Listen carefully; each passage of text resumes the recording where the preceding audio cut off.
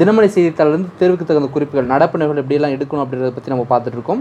அதுவும் இல்லாமல் நம்ம தினமும் அன்னைக்கான தினமணி செய்தித்தாளிலிருந்தும் பிஐபி போன்ற பல்வேறு தளங்களில் இருந்தும் கொஷின்கள் எடுக்கப்பட்டு என்னென்ன கொஷின்கள் கேட்க வாய்ப்புகள் இருக்குது அப்படின்னு சொல்லிட்டு கிட்டத்தட்ட ஒரு 10 கேள்விகள் என்ன பண்ணுறோன்னா நம்மளோட ஆன்லைன் மீடியா தளத்தில் இருக்கிற கம்யூனிட்டி டேப்பில் வந்து அப்டேட் பண்ணுறோம்.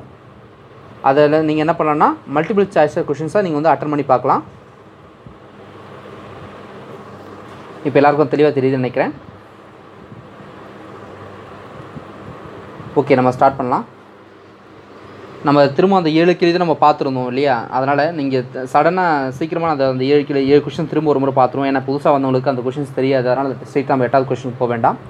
முதல் கொஷின், ஜப்பானின் அரசாக நருஹிட்டோ பதவியேற்றுள்ளார். இவர் எத்தனையாவது அரசர் என்று பார்க்கப்பட்டது? இதுக்கான சரியான பதில் 1க்கு சி என்பதுதான் சரியான பதில். நம்ம ஆல்ரெடி இதை பார்த்துட்டதுனால நம்ம கொஞ்சம் சீக்கிரமாக மூவ் பண்ணுறோம். வர்த்தக நடவடிக்கைகளில் ஈடுபட என்எஸ்சி அமைப்பிற்கு, அதாவது நேஷனல் ஸ்டாக் எக்ஸ்சேஞ்ச் அமைப்பிற்கு தடை விதித்துள்ள அமைப்பு எது என்று பார்த்துருந்தோம். அதுக்கான சரியான பதில் செபி என்ற அமைப்பை தான் நம்ம வந்து பார்த்துருந்தோம். Stock exchange board of India அப்படின்னு சொல்லிட்டு செபி என்ற அமைப்பு இருக்குல்ல, அதுதான். தற்போது பொதுத்துறை வங்கியாக மாறிய வங்கி எது என்று கேட்கப்பட்டிருந்தது. இது நம்ம ஆல்ரெடி நம்ம ஸ்பீடாக பார்த்ததுனால நம்ம வந்து ஸ்பீடாக பார்த்துட்ருக்கோம். 8வது கொஷின்ஸ்லேருந்து நம்ம கொஞ்சம் பொறுமையாக போவோம். இதுக்கான சரியான பதில் NHB என்பது தான், நேஷனல் ஹவுசிங் பேங்கிங் என்பது தான். அதாவது இது வந்து RBI வந்து தன் வசம் வந்து சில பங்குகளை வந்து இந்த பேங்க்கில் வந்து வச்சுருந்தாங்க. ஆனால் RBI சட்ட விதிகளின்படி RBI வந்து இந்த பங்குகளை வச்சிருக்கக்கூடாதுன்னு சொல்லிட்டு அரசாங்கமானது என்ன பண்ணிச்சு, அந்த பணம் கொடுத்து வாங்கியதுனால இது வந்து பொதுத்துறை வங்கியாக மாறி இருக்கிறது. தேசிய பங்குச்சந்தை வர்த்தகத்தில் ஈடுபட எத்தனை ஆண்டுகள் தடை விதிக்கப்பட்டது அப்படின்னு கேட்கப்பட்டது. அதாவது NSCக்கு அன்ற அமைப்புக்கு செபியானது எத்தனை ஆண்டுகள் வந்து தடை விதிக்கப்பட்டது என்று கேட்கப்பட்டது. இதுக்கான சரியான பதில் நம்ம என்ன பார்த்தோம்னா 6 மாதங்கள் என்று நம்ம பார்த்துருந்தோம். அடுத்து, எதிர் நாட்டு சொத்துக்கள் என்பவை எந்த நாட்டுடைய சொத்துக்கள் என்று கேட்கப்பட்டிருந்தது. இதுக்கான சரியான பதில் நம்ம ஆல்ரெடி நம்ம பார்த்துருந்தோம். பாகிஸ்தான் மற்றும் சீனா என்பது தான் பார்த்துருந்தோம், 1 மற்றும் 2. அடுத்ததான், சட்டப்பேரவை தலைவர் தகுதி நீக்கம் பற்றி குறிப்பிடும் சரத்து எது என்று பார்க்கப்பட்டது. 6வது கேள்வி.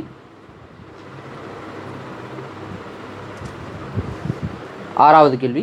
இதுக்கான சரியான பதில் ஆப்ஷன் ஏ அப்படின்னு நம்ம பார்த்துருந்தோம். 7வது கேள்வி நம்ம பார்த்துட்டு இருந்தோம். சட்டப்பேரவைத் தலைவர் தனது கட்சி பதவியினை ராஜினாமா செய்தால் கட்சித்தாவல் தடை சட்டத்தின்படி பதவியினை இழப்பார். கூற்று 2, சட்டப்பேரவை கலைக்கப்பட்டால் சட்டப்பேரவைத் தலைவர் தனது பதவியினை இழப்பார் என்று குறிப்பிடப்பட்டிருக்கு. இதில் சரியானது தவறானது எது அப்படின்றத பற்றி நீங்கள் குறிப்பிடணும். 7வது கேள்வி.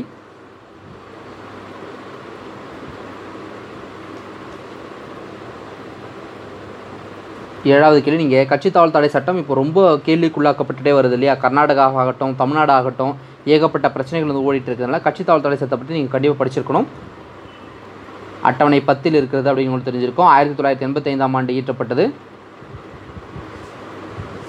52வது சட்ட திருத்தம், அதெல்லாம் உங்களுக்கு தெரிஞ்சிருக்கும். இதன்படி சரியான பதில் வந்து இரண்டும்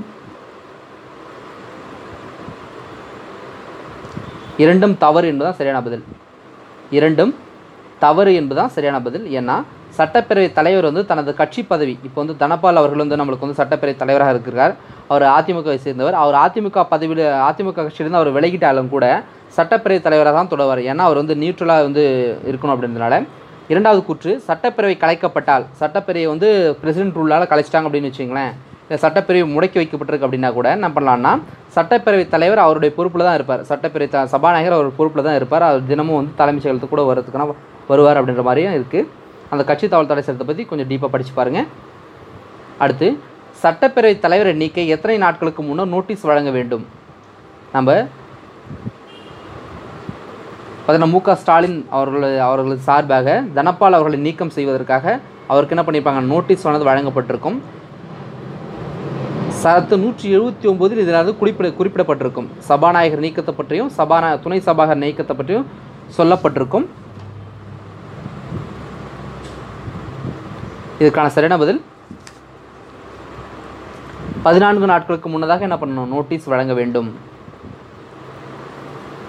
பங்கு விலக்கல் என்பது, பங்கு விலக்கல் அப்படின்னு சொல்கிறோம் இல்லையா, அது என்ன அப்படின்னு கேட்கப்பட்டிருக்கு.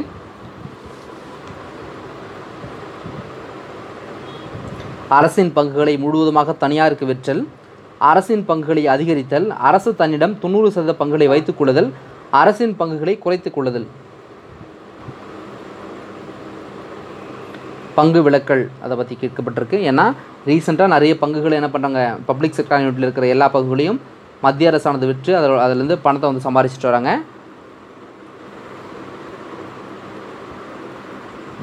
பொதுத்துறை நிறுவனங்கள். இதுக்கு சரியான பதில் ஆப்ஷன் டி என்பதுதான் சரியான பதில்.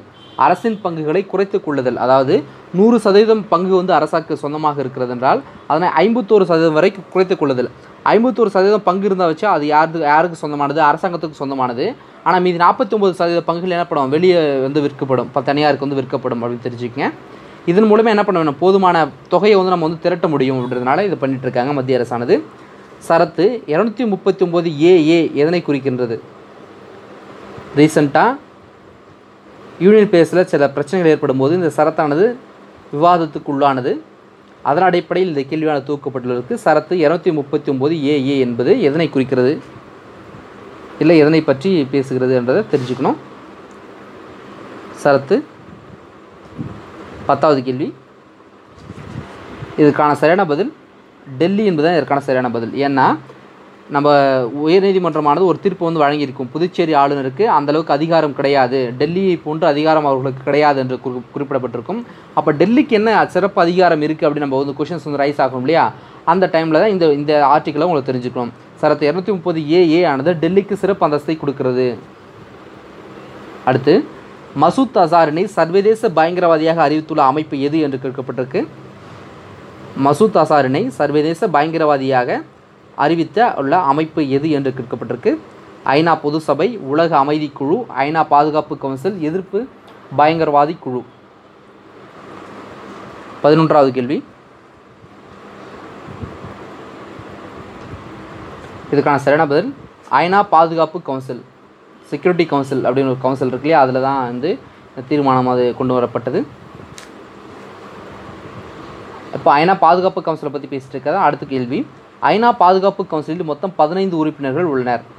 மசூத் அசாரை சர்வதேச பயங்கரவாதியாக அறிவிக்க சீனா தீர்மானம் கொண்டு வந்தது என்று கூறப்பட்டிருக்கு. 12வது கேள்வி.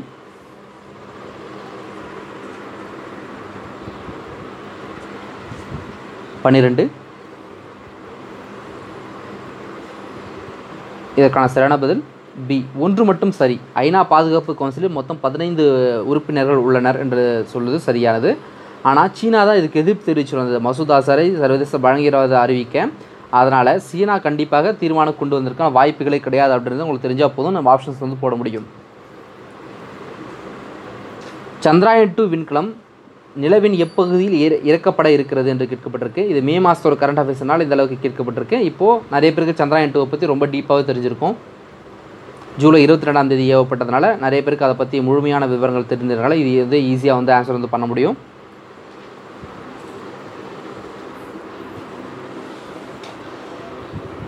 பாதுகாப்பு கவுன்சிலில் 10 நிரந்தரம் அல்லாத உறுப்பினர்களும் 5 நிரந்தர உறுப்பினர்கள் இருக்காங்க அப்படின்னு உங்களுக்கு தெரிஞ்சிருக்கும். 5 கூட்டல் 10 என்றதில் மொத்தம் 15 உறுப்பினர்கள் இருக்காங்க. இதுக்கான சரியான பதில் தென் துருவம். 13வது கேள்விக்கு தென் துருவம், சவுத் போலில் தான் நம்ம என்ன பண்ண போகிறோம், முதல் முறையாக இறங்க போகிறோம்.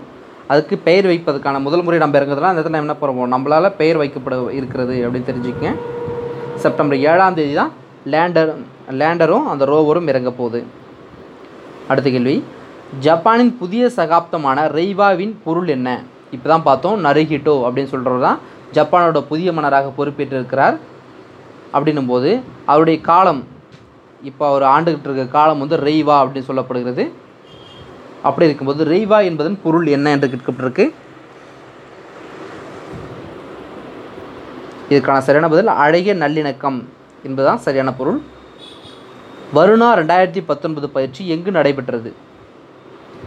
வருணா 2019 பயிற்சி எங்கு நடைபெற்றது என்று கேட்கப்பட்டிருக்கு.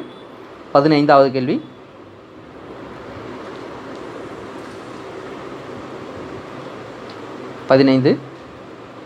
இதற்கான சரியான பதில் கோவா என்பது இதற்கான சரியான பதில்.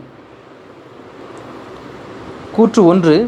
வருணா பயிற்சி இந்தியா மற்றும் பிரான்ஸ் கடற்படைக்கு இடையே நடக்கின்றது. முதல் பயிற்சி 1983 தொடங்கியது.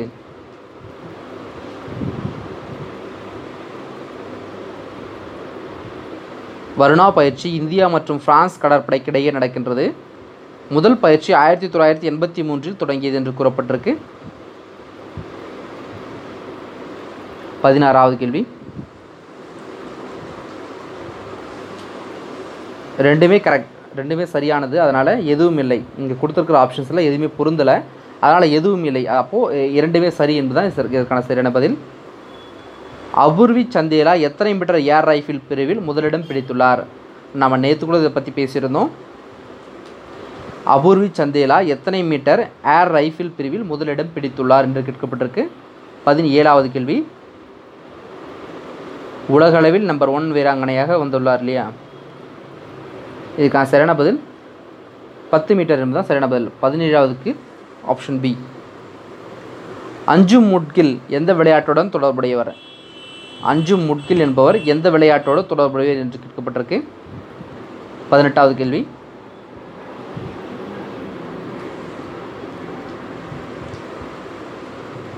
இவர் ஒரு துப்பாக்கிச் சுடுதல் வீராங்கனை. அஞ்சும் முட்கில். ISSF உலகக்கோப்பை போட்டி எங்கு நடைபெற்றது? ISSF உலகக்கோப்பை போட்டி எங்கு நடைபெற்றது? இந்த ஷூட்டிங் ஃபெடரேஷன் அமைப்பானது இருக்கும் இல்லையா, அவங்க தான் நடத்துனது. ISSF. 19வது கேள்வி. இதற்கான சரியான பதில் ஆப்ஷன் ஏ, பெய்ஜிங்கில் நடைபெற்றது. இதில் முதலிடம் வகித்தது இந்தியா தான். இந்த ஷூட்டிங் ஃபெடரேஷன் கப்பில் அதிகமான பதக்கங்களை வென்றது இந்தியா தான். அதில் அபூர்வி சந்தேலா போன்றவர்கள் மிக முக்கிய பதக்கங்களை வென்றிருக்கிறார்கள் அப்படின்னு தெரிஞ்சுக்கங்க. ஜப்பானின் முடிந்த சகாப்தம் நம்ம இப்போ தான் பார்த்தோம். ரெய்வா என்ற சகாப்தம் யாருடையதுன்னா நரிஹிட்டோ என்ற மன்னருடையது. ஜப்பானின் முடிந்த சகாப்தம், பழைய சகாப்தம் என்ன? ஹெய்சி என்பதாகும். ஜப்பானின் புதிய சகாப்தம் ரெய்வா என்பதாகும் என்று கொடுக்கப்பட்டிருக்கு. 20வது கேள்வி.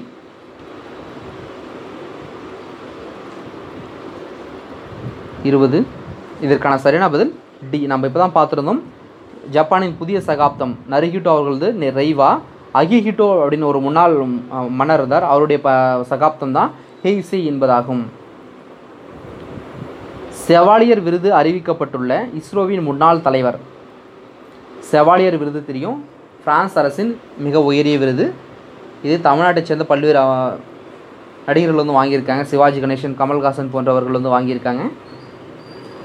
இஸ்ரோவின் முன்னாள் தலைவருக்கு இந்த விருதானது அறிவிக்கப்பட்டுள்ளது. இதுக்கான சரியான பதில் AS கிரண்குமார். இவர் இஸ்ரோவோட முன்னாள் தலைவராக இருந்தார். பிரான்ஸ் அரசோட நெருங்கிய இந்த விண்வெளித்துறையில் நெருங்கி பங்காற்றியதன் காரணமாக இவருக்கு இந்த விருதானது வழங்கப்பட்டுள்ளது. எமிஸ் என்பது என்ன? அதாவது பள்ளிக்கல்வித்துறையானது இனிமேல் டிரான்ஸ்ஃபர் சர்டிஃபிகேட் மாற்று சான்றிதழை இந்த எமிஸ் இணையதளம் மூலமாக வழங்குறதா நடவடிக்கையானது எடுக்கப்பட்டுள்ளது. அப்போது எமிஸ் என்பதோட விரிவாக்கம் என்ன என்று கேட்கப்பட்டிருக்கு. 22வது கேள்வி. 22வது கேள்வி. இதற்கான சரியான பதில் option B, education management information system என்பதாகும். எஜுகேஷன் மேனேஜ்மெண்ட் இன்ஃபர்மேஷன் சிஸ்டம் என்பதாகும். பொறியியல் படிப்புகளில் வரலாறு, அரசியலமைப்பு போன்ற பாடப்பகுதிகளை இணைக்க உள்ள பல்கலைக்கழகம். பொறியியல் படிப்புகளில் வரலாறு, அரசியலமைப்பு போன்ற பாடப்பகுதிகளை இணைக்க உள்ள பல்கலைக்கழகம் நாலந்தா பல்கலைக்கழகம், அண்ணா பல்கலைக்கழகம், இந்து பனாரஸ் பல்கலைக்கழகம், SRM பல்கலைக்கழகம். 23. இதற்கான சரியான பதில் அண்ணா பல்கலைக்கழகம். அண்ணா பல்கலைக்கழகம் தான் பொறியியல் சார்ந்த படிப்புகளிலிருந்து வழங்கி வருது அப்படின்னு தெரிஞ்சிருக்கோம். அடுத்த கேள்வி.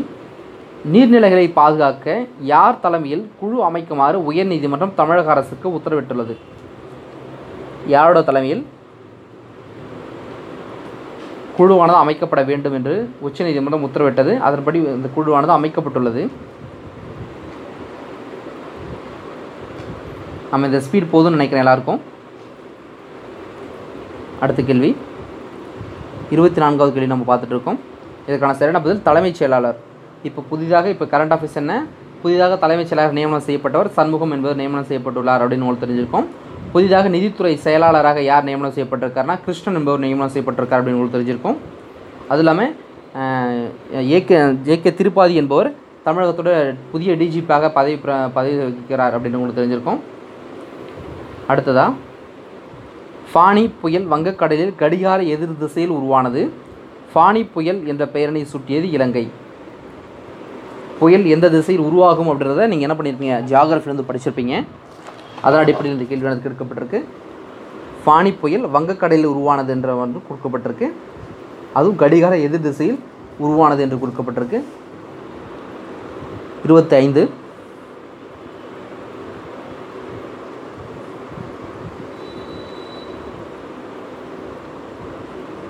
இதுக்கான சரியான பதில் ஆப்ஷன் பி 2 மட்டும் தவறு. ஏன்னா ஃபானி என்ற பெயரை சுற்றியது வங்கதேசம் அப்படின்னு நம்ம பார்த்துருக்கோம். ஃபானி என்பதோட அர்த்தம் என்னென்னா படையெடுத்து ஆடும் பாம்பு என்று சொல்லப்பட்டிருந்தது இல்லையா.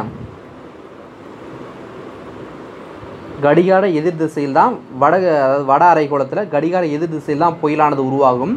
தென் துருவத்தில் அதாவது நம்ம தென் அரைக்கோளத்தில் எப்படின்னா கடிகார திசையில் புயலானது உருவாகும்படி நீங்கள் படிச்சிருப்பீங்க. படமெடுத்து ஆடும் பாம்பு என பொருள்படும் புயல் நம்ம இப்போ தான் பார்த்துருந்தோம் இல்லையா. படமெடுத்து ஆடும் புயல் என பொருள்படும் புயல் இது என்று கேட்கப்பட்டிருக்கு. இதுக்கான சரியான பதில் நம்ம இப்போ தான் பார்த்தோம். ஃபானி புயல் ஒடிசாவை தாக்கியது இல்லையா. ஃபானி புயல். சர்வதேச பத்திரிகை சுதந்திர பட்டியலில் இந்தியாவின் இடம். சர்வதேச பத்திரிகை சுதந்திர பட்டியல் ரிப்போர்ட்டர்ஸ் வித்தவுட் பார்டர்ஸ் என்ற அமைப்பானது இதை வந்து வெளியிட்டிருந்தாங்க. சர்வதேச பத்திரிகை சுதந்திர பட்டியலில் இந்தியாவின் இடம் என்ன என்று கேட்கப்பட்டிருக்கு. 140, 67, 100, 120. இதுக்கான சரியான பதில் 140 என்பது இதுக்கான சரியான பதில். 27வது கேள்வி. ஏன்னா கௌரி லங்கேஷ் போன்ற பத்திரிகையாளர்கள் வந்து சுதந்திரமாக இருக்க முடியல. அவங்க என்ன பண்ணுறாங்க, நிறைய பேர் கௌரி லங்கேஷ் மட்டும் இல்லை பல்வேறு பத்திரிகையாளர்கள் வந்து மர்மமான முறையில் கொலை செய்யப்படுகிறார்கள்ன்றதுனால இந்த மாதிரியான நம்ம பின்னோக்கி இருக்கோம். கூற்று 1 கணவாய் என்பது இரு மலைகளுக்கு இடைப்பட்ட இடைவெளியாகும். ஷிப்கிலா கணவாய் சிக்கிம் மாநிலத்தில் அமைந்துள்ளது. இது ஜியாகிரபி சம்பந்தமான கேள்வியாக இருந்தாலும் ஷிப்கிலா கணவாய் வழியாக நமக்கும் சீனாக்கும் இடையே ஒரு வர்த்தக நடவடிக்கையானது மேற்கொள்ளப்பட்டது. அதன் அடிப்படையில் தான் இந்த கேள்வியானது கேட்கப்பட்டிருக்கு. அதில் இந்த ஷிப்கிலா கணவாய் எங்கே இருக்குன்னு அப்படின்னு இங்கே என்ன பண்ணிக்கணும், அப்போவே நீங்கள் வந்து மார்க் பண்ணியிருக்கணும். 28வது கேள்வி.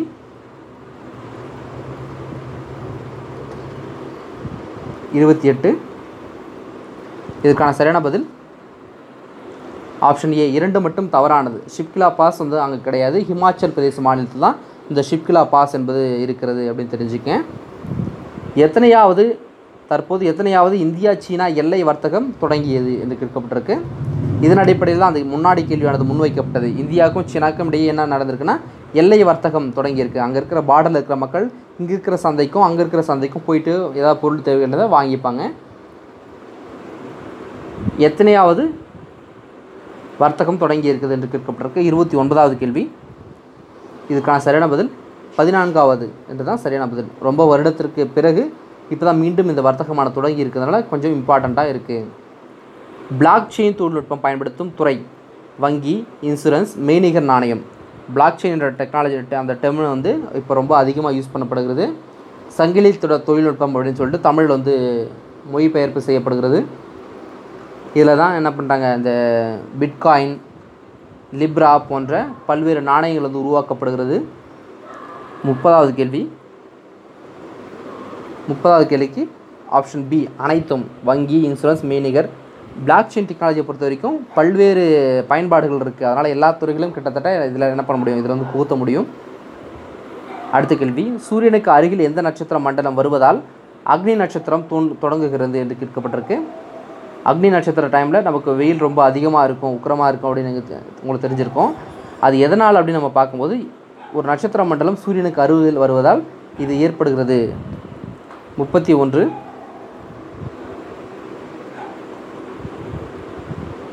இதுக்கான சரியான பதில் சி மேஷம். மேஷம் நட்சத்திரம் சூரியனுக்கு அருகில் வருவதால் இது ஏற்படுகிறது. எங்கு இந்தியர்கள் அதிக முதலீடு செய்கின்றனர்? நம்ம பார்த்துருப்போம். ஃபாரின் டைரக்ட் இன்வெஸ்ட்மெண்ட் இந்தியாவில் வந்து அதிகமாக பண்ணவங்க யார் அப்படின்னு நம்ம வந்து நேற்று நம்ம பார்த்துருந்தோம். நம்ம லைவ் டெஸ்ட்டில் கனெக்ட் பண்ணும்போது மொரிஷியஸ், அதுக்கடுத்து சிங்கப்பூர், அதுக்கடுத்து 3வது நாடு நெதர்லாந்து அப்படின்னு நம்ம பார்த்துருந்தோம். ஆனால் இந்தியர்கள் எங்கு அதிகமாக வெளிநாடுகளில் எங்கு அதிகமாக முதலீடு செய்கிறார்கள் என்று கேட்கப்பட்டிருக்கு. இதுக்கான சரியான பதில் லண்டன். லண்டன் என்பது இதற்கான சரியான பதில். அடுத்த கேள்வி. சந்திராயன்-2 நிலவின் தென்பகுதியில் இறங்க இருக்கின்றது. முதல் முறையாக தென் துருவத்தில் விண்கலம் இறக்க இருப்பது இந்தியா மட்டுமே. 33. இதுக்கான சரியான பதில் இரண்டும் சரி. ஆப்ஷன் ஏ தான் இரண்டும் சரியானது. எதனை ஆய்வு செய்ய இஸ்ரோ ஆதித்யா L1 விண்கலம் அனுப்பப்பட இருக்கிறது? அதாவது இஸ்ரோவானது ஃபியூச்சர் பிளான்லாம் நிறைய வந்து சொல்லியிருந்தாங்க. இந்த பிளான்லாம் நம்ம வந்து பண்ண போகிறோம் அப்படின்ற மாதிரி. அதன் அடிப்படையில் இந்த கேள்வியானது முன்வைக்கப்படுகிறது. எதனை ஆய்வு செய்ய இஸ்ரோவானது ஆதித்யா L1 என்ற விண்கலத்தை அனுப்ப இருக்கிறது என்று கேட்கப்பட்டிருக்கு. 34வது கேள்வி. இதுக்கான சரியான பதில் சூரியன் என்பதுதான் சரியான பதில். அடுத்து, பள்ளி மாணவர்களுக்காக இஸ்ரோவின் யுவிகா திட்டத்தில் பயிற்சி பெறும் மாணவர்களின் எண்ணிக்கை. யுவிகா திட்டம் உங்களுக்கு தெரிஞ்சிருக்கும். ஒவ்வொரு மாநிலத்திலும் 3 மாணவர்கள் வீதம் தேர்ந்தெடுக்கப்படுவார்கள். அது இல்லாமல் யூனியன் டெரிட்டரியிலையும் 3 மாணவர்கள் தேர்ந்தெடுக்கப்படுவார்கள்.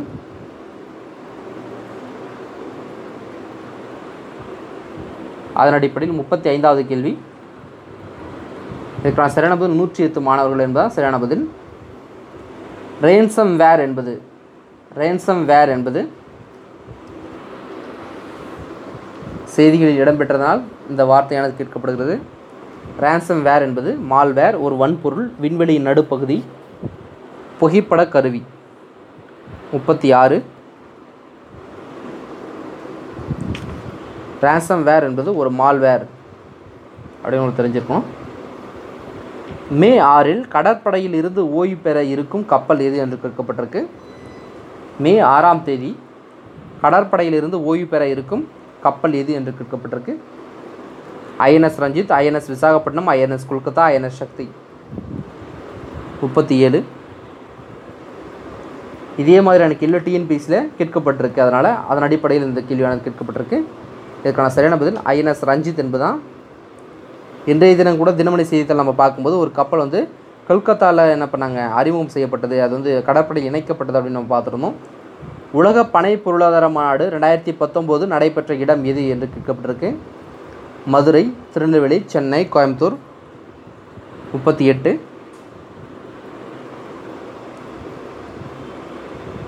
இதற்கான சரியான பதில் கோயம்புத்தூர் என்பதுதான் சரியான பதில். அடுத்த கேள்வி. டைகர் உட்ஸுக்கு அமெரிக்காவின் அதிபரின் சுதந்திர பதக்கம் தரப்பட இருக்கிறது. இவர் எந்த விளையாட்டோடு தொடர்புடையவர்? டைகர் உட்ஸ் என்பவருக்கு ட்ரம்ப் அவர்களால் அதிபரின் சுதந்திர பதக்கம் எனும் பதக்கமானது கொடுக்கப்பட இருக்கிறது. இப்போ கொடுத்துட்டாங்க. இவர் எந்த விளையாட்டோடு தொடர்புடையவர் என்று கேட்கப்பட்டிருக்கு. 39வது கேள்வி. இதற்கான சரியான பதில் கோல்ஃப். இவர் வந்து ஒரு கோல்ஃப் வீரர். இந்தியாவின் எந்த விளையாட்டிற்கு டிராகன் மிகைலோவிக் தலைமை பயிற்சியாளர் நியமனம் செய்யப்பட்டிருக்கார்? 40. இந்தியாவின் எந்த விளையாட்டிற்கு டிராகன் மிகலோவிக் தலைமை பயிற்சியாளராக நியமனம் செய்யப்பட்டிருக்கார் என்று கேட்கப்பட்டிருக்கு. 40. இதற்கான சரியான பதில் வாலிபாலோட பயிற்சியாளர் நியமனம் செய்யப்பட்டிருக்கார். வாலிபால் ஃபெடரேஷன் ஆஃப் இந்தியா எந்த இடத்தினை தலைமையிடமாக கொண்டு செயல்படுகிறது? இது டெல்லி கிடையாதுன்றதுனால இந்த கேள்வியானது முக்கியத்துவம் பெறுகிறது. Volleyball federation of India. 41.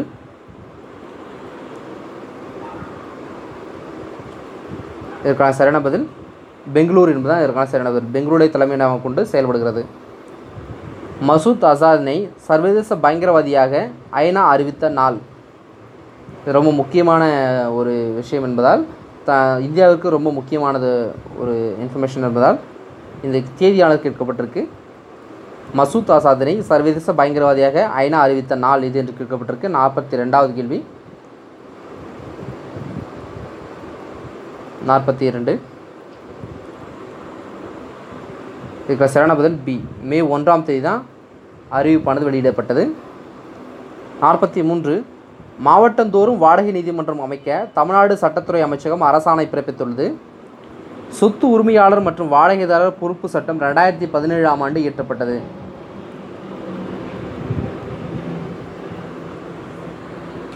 43.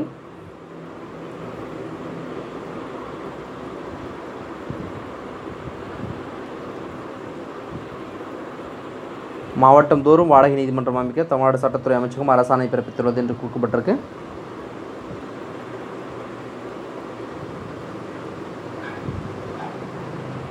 இது 2 கூற்று நீங்கள் படிக்கணுன்றதெல்லாம் கொஞ்சம் கூடுதலான டைம் வந்து கொடுக்குறேன்.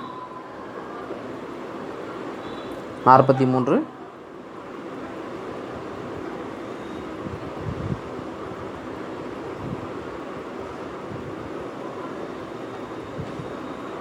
இதற்கான சரியான பதில் சொத்து மற்றும் உரிமையாளர் வாடகை தர பொறுப்பு சட்டம் எப்போது இயற்றப்படுது உங்களுக்கு தெரிஞ்சிருக்கணும். 43க்கு சரியான பதில் 2 சரி தான் இதற்கான சரியான பதில். அடுத்த கேள்வி, தற்போது எந்த மாநிலத்தில் 24/7 கடைகளை திறக்க அனுமதி வழங்கப்பட்டுள்ளது? 44வது கேள்வி,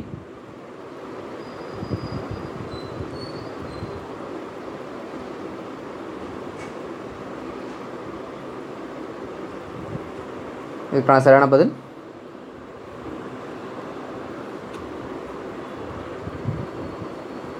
நாற்பத்தி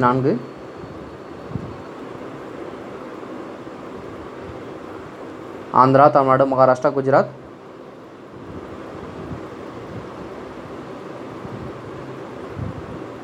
நம்ம தற்போது என்று கேட்கப்பட்டிருக்கு. தற்போது என்றால் இது எப்படி பொருள் போடணும்னா, நம்ம மே மாதத்தோட கரண்ட் அஃபேர்ஸ் நம்ம பார்த்துட்ருக்கோம். அந்த டைமில் யார் அனௌன்ஸ் பண்ணியிருந்தாங்கன்னா குஜராத். 54வது கேள்விக்கு சரியான பதில் குஜராத் என்பதுதான் சரியான பதில். பயங்கரவாதத்திற்கு எதிரான சர்வதேச மாநாட்டினை கூட்ட வேண்டும் என வலியுறுத்தும் நாடு. தொடர்ந்து ஐநா சபையில் ஒரு நாடு பயங்கரவாதத்திற்கு எதிரான சர்வதேச மாநாட்டை கூட்ட வேண்டும் என்று வலியுறுத்தி கொண்டே இருக்கிறது. அது எந்த நாடு என்று கேட்கப்பட்டிருக்கு.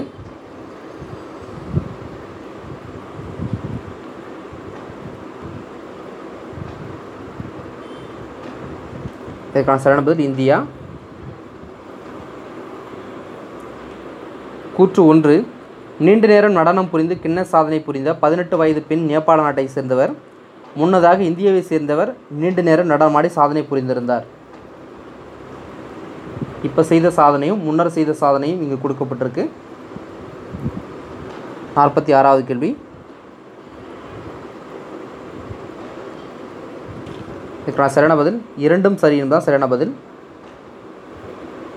நேபாள நாட்டை சேர்ந்த ஒருவர் இப்போ சாதனை புரிந்திருக்கார். முன்னதாக இந்தியாவை சேர்ந்த ஒருவர் சாதனை புரிந்தார் என்பது சரியானது.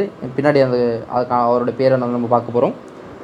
எந்த நாட்டின் யுரேனிய ஏற்றுமதிக்கு அமெரிக்கா தடை விதித்துள்ளது? எந்த நாட்டுடைய யுரேனிய ஏற்றுமதிக்கு அமெரிக்கா தடை விதித்துள்ளது? 47.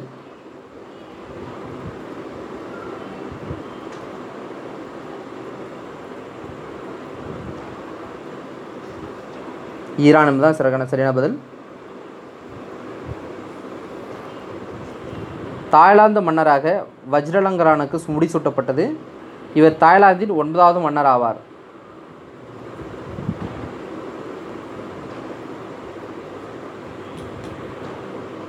நாற்பத்தி 1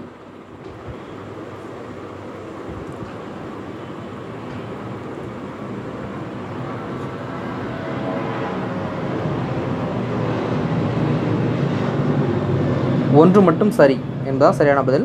ஆப்ஷன் ஏ 1 மட்டும் சரி என்பதுதான் சரியான பதில்.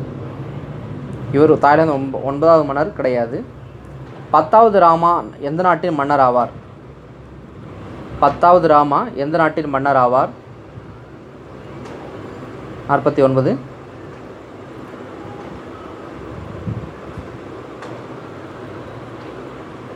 தாய்லாந்து.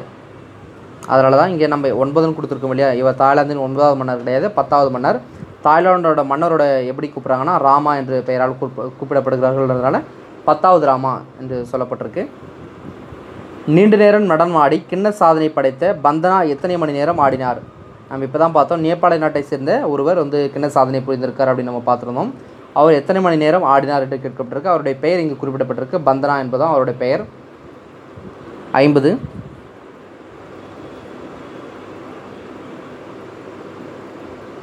இதுக்கு சரியான பதில் 126 மணி நேரம் தொடர்ந்து நடனம் ஆடி இருக்கிறார். 10 ppm என்ற அளவில் சல்ஃபர் உள்ள தர நிர்ணயம் நமக்கு தெரியும். பாரத் ஸ்டாண்டர்ட் 6 ஆனது 1 ஏப்ரல் 2020 முதல் அமலுக்கு வர இருக்கிறது.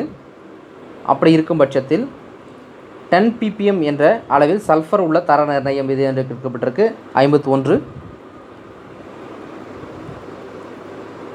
இப்போ நடைமுறையில் இருப்பது பாரத் ஸ்டாண்டர்ட் 4 அப்படின்றது உங்களுக்கு தெரிஞ்சிருக்கும். இதுக்கான சரியான பதில் பாரத் ஸ்டாண்டர்ட் 6 என்பதுதான் சரியான பதில். இப்போது 50 ppm என்ற அளவில் தான் BS4 வந்து இருக்குது. தேசிய சட்ட உறுப்பினராக நியமனம் செய்யப்பட்டவர். தேசிய சட்ட உறுப்பினராக நியமனம் செய்யப்பட்டவர். 52வது கேள்வி.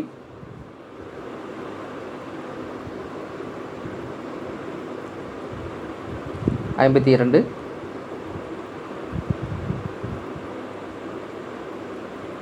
இதற்கான சரியான பதில் சி, வேணுகோபால் என்பதுதான் இதற்கான சரியான பதில். ஃபேம் 2 திட்டம் எந்த ஆண்டினை இலக்காக கொண்டு உருவாக்கப்பட்டுள்ளது? நமக்கு தெரியும், மின்சார வாகனங்களோட பயன்பாட்டை அதிகரிக்கவும் அதோடைய உற்பத்தியை அதிகரிக்கவும் ஃபேம் 1 மற்றும் ஃபேம் 2 என்று 2 திட்டங்களும் மத்திய அரசால் கொண்டு வரப்பட்டிருக்கு. அந்த வரிசையில் ஃபேம் 2 திட்டம் எந்த ஆண்டினை இலக்காக கொண்டு உருவாக்கப்பட்டுள்ளது? 53.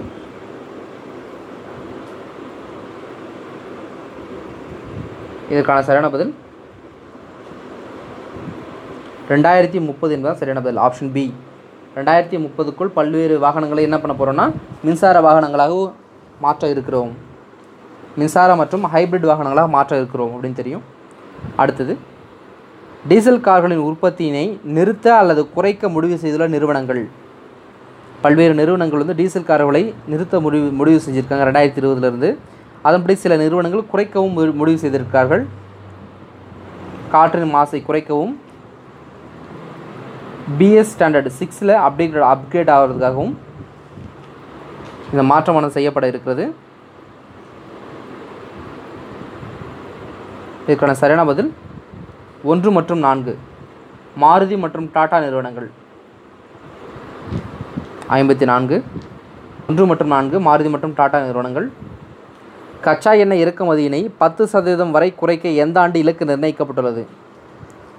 நம்ம இன்றைக்கி கூட தினமணி செய்தித்தாளை பார்க்கும்போது பயோ டீசலை பற்றி நம்ம பார்த்துருந்தோம். நேஷ்னல் பயோஃபியூல் பாலிசி அதில் என்ன சொல்லியிருக்காங்கன்னா 2030க்குள்ளே 20% எத்தனாலையும் 5% பயோ டீசலையும் கலக்கிறதுக்கான திட்டமான தீட்டப்பட்டுள்ளது 2030க்குள்ளே அப்படின்னு நம்ம பார்த்துருந்தோம். அந்த வரிசையில் 10% கச்சா எண்ணெயை குறைக்க எந்த ஆண்டு இலக்கு நிர்ணயிக்கப்பட்டுள்ளது? 55வது கேள்வி. இதுக்கான சரியான பதில் 2022 என்பது சரியான பதில். Option B. துர்கா அகர்வால் மற்றும் சுசிலா அகர்வால் ஆகியோரது பெயர்கள் எந்த பல்கலைக்கழக கட்டத்திற்கு வைக்கப்பட்டுள்ளது? இவர்கள் வந்து இந்திய வம்சாவளியை சேர்ந்தவர்கள்.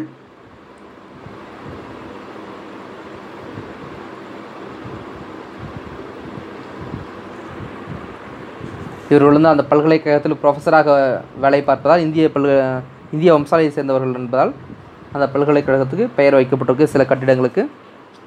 56. டி. ஆப்ஷன் டி, ஈஸ்டர்ன் பல்கலைக்கழகம். 57.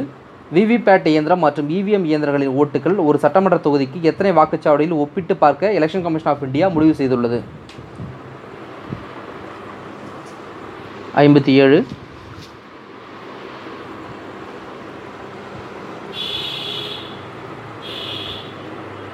க்கான சரியான பதில் 5 வாக்குச்சாவடிகளில் நம்ம இவிஎம் மிஷினையும் விவிபேட்டையும் பொருத்தி பார்க்குறோம். ஃபேம் திட்டம் எதற்கானது? எலக்ட்ரிக் வாகனங்கள், ஹைப்ரிட் வாகனங்கள், ஹைட்ரஜன் வாகனங்கள், பயோ வாகனங்கள். இப்போ நம்ம பார்த்துருந்தோம் ஃபேம் என்ற திட்டம் வந்து பார்க்கப்பட்டது இல்லையா? அதன் அடிப்படையில் இந்த கேள்வி எனக்கு கேட்கப்பட்டிருக்கு. ஃபேம் திட்டம் எதற்கானது?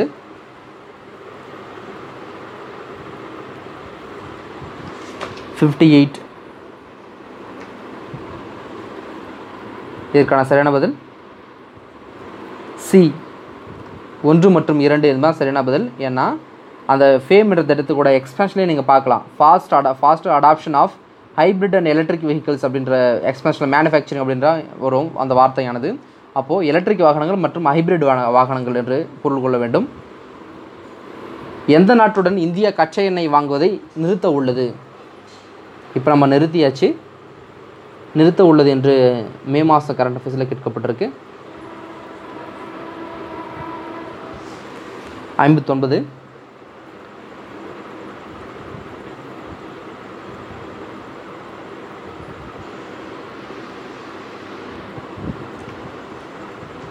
59க்கான சரியான பதில் ஈரான். ஈரான் மேலே பொருளாதார தடைகளை வந்து விதித்ததால் நம்ம என்ன பண்ணுறோம், இப்போ வந்து நிறுத்தியாச்சு. அடுத்த கேள்வி, தலைமை நீதிபதிக்கு எதிரான பாலியல் புகார் விசாரணை குழுவில் உள்ளவர்கள். தலைமை நீதிபதி ரஞ்சன் கோகாய் மீது பாலியல் புகாரானது தொடுக்கப்பட்டது. அதனை விசாரிப்பதற்காக ஒரு விசாரணை குழுவானது அமைக்கப்பட்டது. அந்த குழுவில் உள்ளவர்கள் யார் என்று கேட்கப்பட்டிருக்கு. 60வது கேள்வி,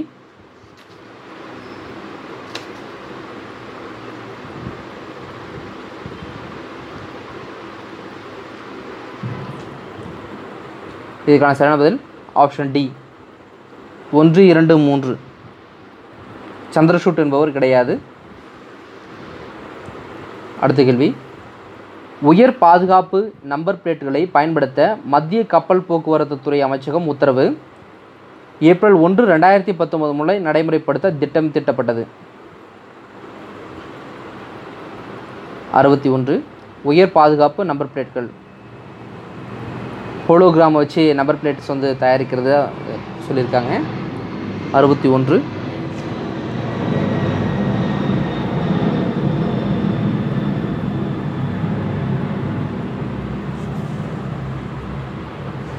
இதுக்கான சரியான பதில் 1 மட்டும் தவறானது. 1 தவறானது.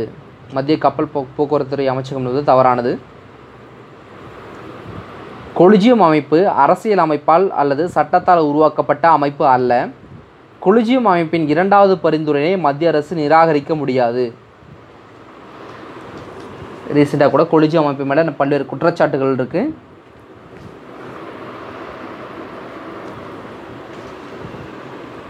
அறுபத்தி 2வது கேள்வி,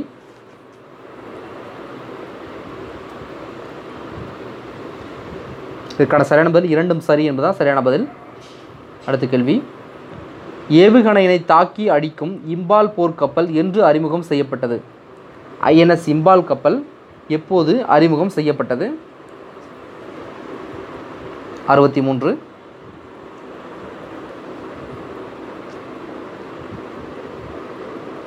இதுக்கான சரியான பதில் ஏப்ரல் 20. ஏப்ரல் 20 தான் INS இம்பால் கப்பலானது இணைக்கப்பட்டது.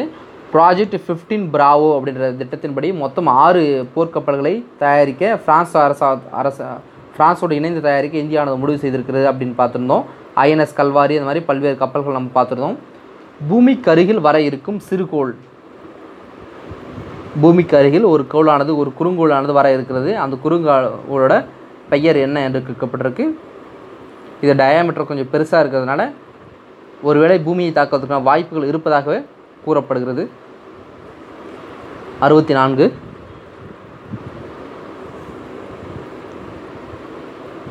இதற்கான சரியான பதில் சி 99942 அப்போபிஸ் அப்படின்றதான் இந்த குறுங்கோள். பூமிக்கு அருகில் வர இருக்கும் சிறுகோள், அதாவது இந்த குறிப்பிட்ட அந்த சிறுகோளானது புவியினை தாக்க எவ்வளவு வாய்ப்பு உள்ளதாக அறிவியல் அறிஞர்கள் கூறியுள்ளனர். புவியை தாக்குவதற்கு இந்தளவுக்கு வாய்ப்புகள் இருப்பதாக கூறப்பட்டிருக்கு. 65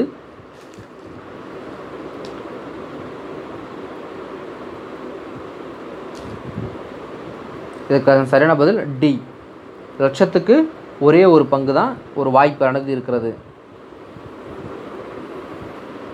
தி ரைசாட் 2 செயற்கைக்கோள் மே 22 ஏவப்பட இருக்கிறது. ரைசாட் 1 ஆனது 2009 ஏவப்பட்டது.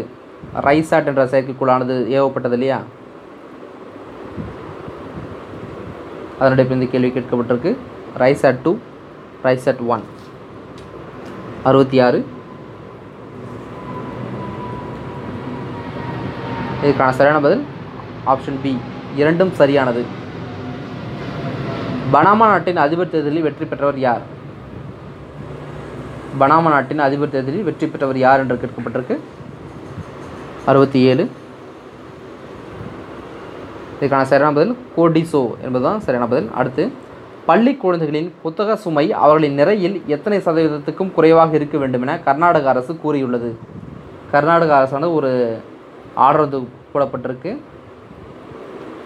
அந்த ஆர்டர் என்ன சொல்லியிருக்காங்கன்னா, பள்ளி குழந்தைகளின் புத்தக சுமை அவர்களின் நிறையில் எத்தனை சதவீதம் இருக்க வேண்டும் என்று கூறப்பட்டிருந்தது.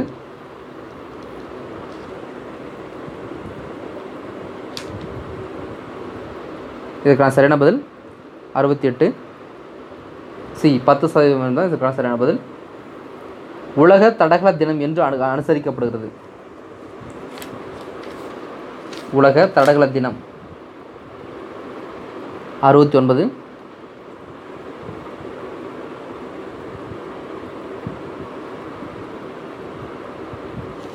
இதற்கான சரியான பதில் மே 7 என்பதுதான் சரியான பதில்.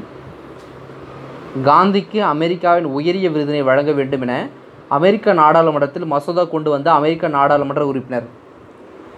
காந்திக்கு அந்த நாட்டின் மிக உயரிய விருதானது கொடுக்கப்பட வேண்டும் என்று அந்த நாட்டு நாடாளுமன்றத்தில் மசோதா ஆனது கொண்டு வந்தார் ஒரு அமெரிக்க நாடாளுமன்ற உறுப்பினர். அவர் யார் என்று கேட்கப்பட்டிருக்கு. 70க்கு 70.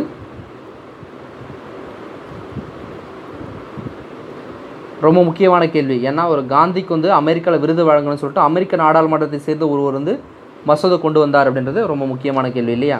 இதுக்கான சரியான பதில் கரோலின் மலோனி அப்படின்றது தான். கரோலின் மலோனி என்பது தான் சரியான பதில். கமலா ஹாரிஸ் என்பவர் அங்கே இருக்கிற அதிபர் தேர்தலில் நிற்க இருக்கிறார் அப்படின்னு உங்களுக்கு தெரிஞ்சிருக்கும். கிளாஸ் ஆக்ஷன் வழக்கு என்றால் என்ன? கிளாஸ் ஆக்ஷன் வழக்கு என்றால் என்ன? சிறு முதலீட்டாளர்கள் குழுவாக தொடுப்பது, மனித உரிமைக்காக தொடுப்பது, அரசுக்கு எதிராக தொடுப்பது, உச்சநீதிமன்றத்துக்கு எதிராக தொடுப்பது. 71. இதற்கான சரியான பதில் ஆப்ஷன் ஏ, சிறு முதலீட்டாளர்கள் குழுவாக தொடுப்பது தான் இந்த கிளாஸ் ஆஃப் ஆக்ஷன் என்ற வழக்கானது. ஆர்டிக் கவுன்சில் ஒட்டவா ஒப்பந்தம் மூலம் உருவானது. ஆர்டிக் கவுன்சிலில் இந்தியா பார்வையாளராக உள்ளது. ஆர்டிக் கவுன்சிலை பற்றி கேட்கப்பட்டிருக்கு.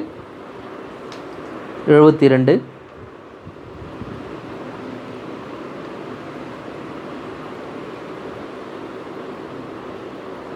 இதற்கான சரியான பதில் இரண்டும் சரி. ஆர்டிக் கவுன்சில் ஒட்டவா ஒப்பந்தம் மூலம் உருவானது. இதில் பார்வையாளராக இந்தியா உள்ளது. எந்த நாட்டில் மத்திய அரசின் சார்பில் ஹிமாத்ரி ஆய்வு நிலையம் அமைக்கப்பட்டுள்ளது? நமக்கு தெரியும் போலார் ரீஜியனில் என்ன இருக்கு, ஹிமாத்ரி அப்படின்னு ஒரு ஆய்வு நிலையமானது இந்தியாவின் சார்பாக இருக்கிறது. அது எந்த நாட்டில் அமைந்துள்ளது என்று தான் கேள்வியானது கேட்கப்பட்டிருக்கு.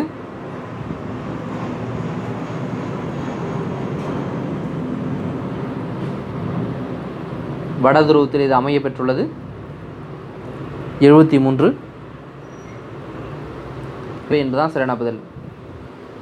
நார்வே. 73வது கேள்விக்கு Norway. National centre for polar and ocean research அமைப்பு எந்த அமைச்சகத்தின் கீழ் உள்ளது? போலார் ரீஜியனில், அதாவது துருவ பகுதியில் நம்ம ஆராய்ச்சியை மேற்கொள்வதற்காக ஒரு அமைப்பானது நிறுவப்பட்டுள்ளது. அந்த அமைப்பு எந்த அமைச்சகத்தின் கீழ் வருகிறது என்று கேள்வியானது கேட்கப்பட்டிருக்கு.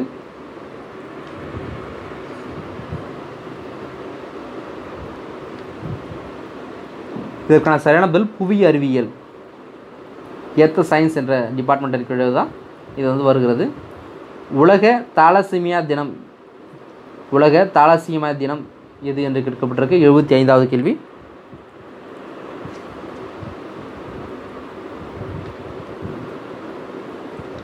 இதற்கான சரியான பதில் மே 8. ஆப்ஷன் சி, மே 8 என்பதுதான் சரியான பதில். விடுபட்ட மக்களை என்ஆர்சி பதிவேட்டில் இடம்பெற யார் தலைமையில் என்ஆர்சி ஒருங்கிணைப்பாளர் குழு அமைக்கப்பட்டுள்ளது? நேஷனல் ரிஜிஸ்டர் ஃபார் சிட்டிசன் என்ற அமைப்பு பதிவேட்டில் பதிவு செய்ய ஒருங்கிணைப்பாளர் குழு அமைக்கப்பட்டுள்ளது. யார் தலைமையில் இது அமைக்கப்பட்டுள்ளது? இல்லை, அதனுடைய ஒருங்கிணைப்பாளர் யார் என்று கேட்கப்பட்டிருக்கு. நம்ம முன்னாடி இந்த கொஷின்ஸை பார்த்துருக்கோம். பிரதீப் ஹஜேலா என்பது தான் சரியான பதில். பிரதீப் ஹஜேலா என்பதுதான் சரியான பதில். 5வது உலக சாலை பாதுகாப்பு வாரம் என்று கடைபிடிக்கப்படுகின்றது? 5வது உலக சாலை பாதுகாப்பு வாரம் என்று கடைபிடிக்கப்படுகின்றது. 77. இதற்கான சரியான பதில் ஆப்ஷன் ஏ, மே 6 முதல் 12 வரை. Global status report on road safety அறிக்கையினை வெளியிடுபவர்கள்? Global status report on road safety என்ற அறிக்கையினை வெளியிடுபவர்கள் யார் என்று கேட்கப்பட்டிருக்கு.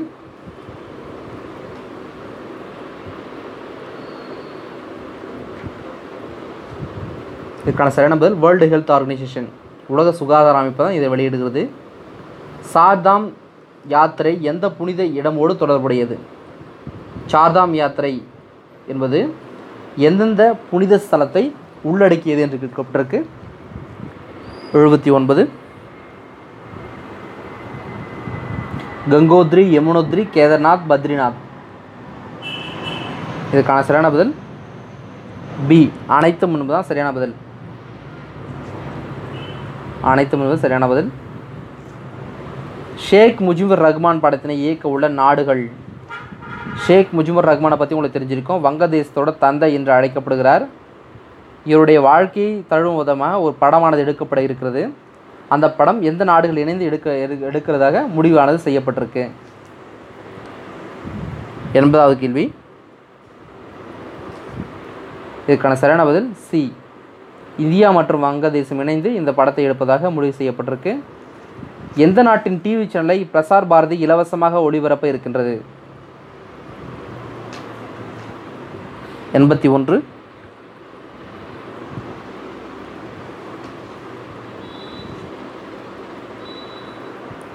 இதற்கான சரியான பதில் 81 வங்கதேசம் என்றுதான் சரியான பதில். லாலு பிரசாத்தின் சுயசரிதை புத்தகத்தினை அவருடன் இணைந்து யார் எழுதியுள்ளார்? முன்னாள் ரயில்வே அமைச்சரான லாலு பிரசாத்தின் சுயசரிதை புத்தகத்தினை அவருடன் இணைந்து யார் எழுதியுள்ளார்? 82வது கேள்வி. 82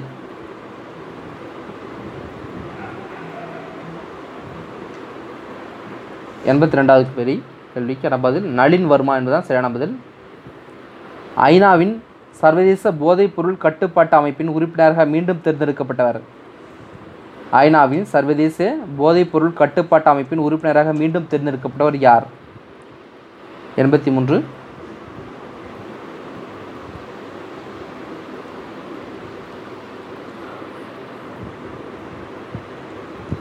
83வது கேள்விக்கான சரியான பதில் பவாடியா என்பதுதான் சரியான பதில். பவாடியா. கேம் சேஞ்சர் என்ற புத்தகத்தில் எழுதிய கிரிக்கெட் வீரர். 84 கேம் சேஞ்சர் என்ற புத்தகத்தில் எழுதிய கிரிக்கெட் வீரர் யார்?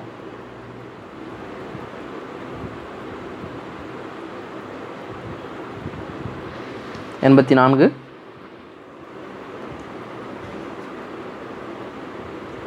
அஃப்ரிடி என்பதுதான் சரியான பதில். அஃப்ரிடி என்பவர் கேம் சேஞ்சர் என்ற புத்தகத்தை எழுதியுள்ளார். இந்திய ஆடவர் கால்பந்து அணியின் பயிற்சியாளராக நியமனம் செய்யப்பட்டவர். இந்திய ஆடவர் கால்பந்து அணியின் பயிற்சியாளர் நியமனம் செய்யப்பட்டவர்.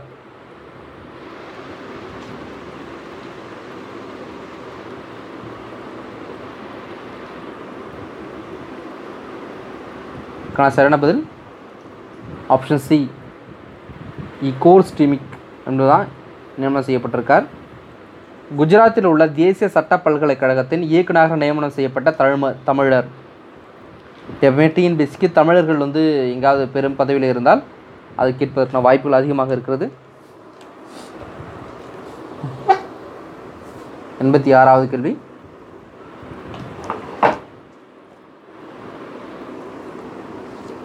இதுக்கான சரியான பதில் சாந்தகுமார் தான் சரியான பதில்.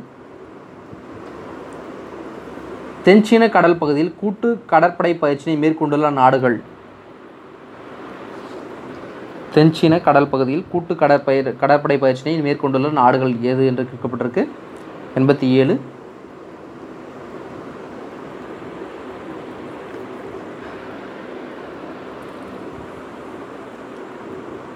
இதன் காரணமாக வடகொரியாவுக்கும் இந்த தென்கொரியா இந்த மாதிரியான பல்வேறு விஷயங்களை ஈடுபடுறதுனால வடகொரியா என்ன பண்ணுறாங்கன்னா ஏவுகணை சோதனைகள்லாம் செய்கிறார்கள். இந்த தென்சீன கடற்படை இந்த மாதிரியான பயிற்சிகள் நடைபெறுவதால் சீனா கடும் கோபம் அடைகிறது அமெரிக்கன் மீது. 87 இதுக்கான சரியான பதில் அனைத்தும். ஆப்ஷன் பி அனைத்தும். பேரறிவாளன் உள்ளிட்ட 7 பேரை விடுதலை செய்ய அமைச்சரவை தீர்மானம் நிறைவேற்றிய நாள். இது கவர்னர்கிட்ட பெண்டிங்கில் இருக்குது அப்படின்னு உங்களுக்கு தெரிஞ்சிருக்கும். இப்போது எந்த தேதியில் தீர்மானமானது நிறைவேற்றப்பட்டது? 88 இதுக்கான சரியான பதில் ஆப்ஷன் சி, செப்டம்பர் 9, 2018. செப்டம்பர் 9, 2018 தான் சரியான பதில். தமிழகத்தில் எத்தனை வாக்குச்சாவடிகளுக்கு மறு வாக்குப்பதிவு நடைபெற இருக்கின்றது என்று கேட்கப்பட்டிருக்கு. ஏன்னா இது மே மாதத்தோட கரண்ட் அஃபேர்ஸ் இருந்தால நடைபெற இருக்கின்றது என்று கேட்கப்பட்டிருக்கு. இது நடைபெற்று விட்டது இல்லையா? எத்தனை வாக்குச்சாவடிகளுக்கு மறு வாக்குப்பதிவானது நடந்தது? 89.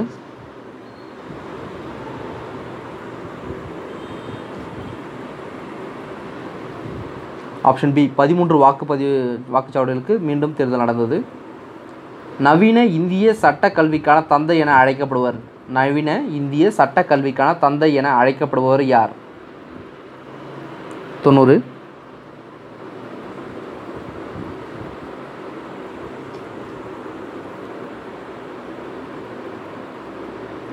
90க்கான சரியான பதில் மாதவ மேனன் என்பதுதான் சரியான பதில். அடுத்து, கோடைகால ஒலிம்பிக் முடிந்து 2 ஆண்டுகளில் குளிர்கால ஒலிம்பிக் போட்டிகள் தொடரும். கோடைகால ஒலிம்பிக் போட்டிகள் முடிந்து 2 ஆண்டுகளில் குளிர்கால ஒலிம்பிக் போட்டிகள் தொடங்கும். 2022 குளிர்கால ஒலிம்பிக் போட்டியினை இந்தியா நடத்த உள்ளது. மாதவ மேனன் ரீசெண்டாக அவர் இறந்ததுனால அந்த கேள்வியானது முன்வைக்கப்பட்டது. கோடைகால ஒலிம்பிக் போட்டிகள் முடிந்து 2 ஆண்டுகளில் குளிர்கால ஒலிம்பிக் போட்டிகள் தொடங்கும். 2022 குளிர்கால ஒலிம்பிக் போட்டியினை இந்தியா நடத்த உள்ளது. 91. சரியான பதில் ஆப்ஷன் ஏ 1 மட்டும் சரி. 2020 டோக்கியோவில் என்ன பண்ண போகிறாங்கன்னா கோடைகால ஒலிம்பிக் போட்டிகள் நடைபெற இருக்குது. 2022 குளிர்கால ஒலிம்பிக் போட்டிகள் நடைபெற இருக்குது அப்படின்னு உங்களுக்கு தெரிஞ்சிருக்கும். இந்தியானது 2032 ஆண்டுக்கான கோடைகால ஒலிம்பிக் போட்டி நடத்துவதற்கு அனுமதி கோரியுள்ளது. 2032 அதுவும் கோடைகால ஒலிம்பிக் போட்டிகள். இந்தியா எந்த ஆண்டிற்கான கோடைகால ஒலிம்பிக் போட்டி நடத்த விண்ணப்பித்துள்ளது? இதுக்கான ஆன்சர் நான் இப்பயே சொல்லிட்டேன். 92வது கேள்வி. 92. 2032 சரியான பதில். ஏன்னா 2020 டோக்கியோ நடக்க போகுது. 2024 பாரிஸில் நடைபெற இருக்கிறது. 2028 லாஸ் ஏஞ்சல்ஸில் நடைபெற இருக்கிறது. அதை நான் சொல்லியிருந்தேன். டிபிஎல் அப்படின்னு ஐபிஎல் மாதிரி டிபிஎல் ஞாபகம் வச்சுங்க. Tokyo, Paris, Los Angeles. அதுக்கடுத்து 2032 இன்னும் முடிவு பண்ணலை. அதனால் அதுக்காக நம்ம அப்ளை பண்ணியிருக்கோம். அயோத்தியில் சர்ச்சைக்குரிய நிலம் எவ்வளவு? மத்தியஸ்த குழுவானது நியமனம் செய்யப்பட்டது. 3 நபர்கள், அதுவும் 3 தமிழர்கள் நியமனம் செய்யப்பட்டார்கள். இருந்தாலும் அதுக்கு முடிவு எட்டப்படவில்லை. 93. அயோத்தி பிரச்சனையில் சர்ச்சைக்குரிய நிலம் எவ்வளவு?